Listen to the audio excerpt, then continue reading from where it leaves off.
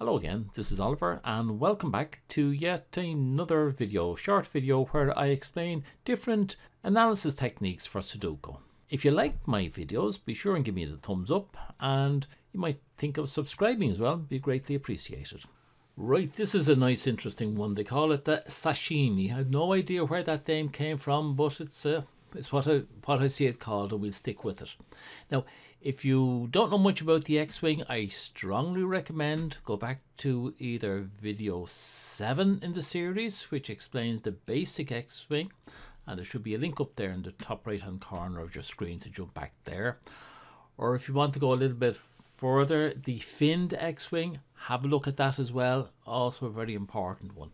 But now this one is the Sashimi.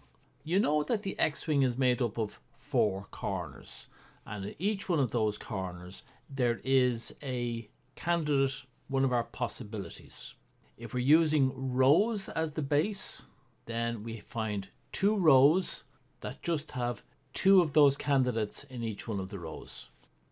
I am looking here at the possible 8, and if we look at this row here, no, this column here, column 7, we can see that there are 2 8s there in J7 and F7. And if we move over to the left, then we start running along to column 6, column 5, column 4. We have an 8 and an 8, that's looking nice. Or if we have column 5, we have an F5 that lines up with the F7. The other ones don't line up. Okay, one of the problems here is you're allowed to have a fly in the ointment, as we call it, in one of the houses, but not in both houses. So this one is no good because we have a fly in the ointment here, and then we've got another one up here, so that doesn't really work. Go on to the next one. Okay, this is looking a bit better. We've got the 8, the 8, nothing here, but we have an 8 here, and other rubbish. Well, now we could also be going this way. We'd be going on the rows. So we've got 2 here, and as we move up, oh, there's a load of extra ones here. All right. So let's get the basics right. We're taking these 2 as being our base column, and we're going to look for another column. Well, that's one, and here's the other one. But there's no 5, there's no 8 here. That doesn't matter. We're still going to be able to get rid of something. So let's see how this is going to work. So this is known as the Sashimi, is where you don't even have your 8 in here. And then you want to look and see, do we have a fin? Well, this is the fin up here.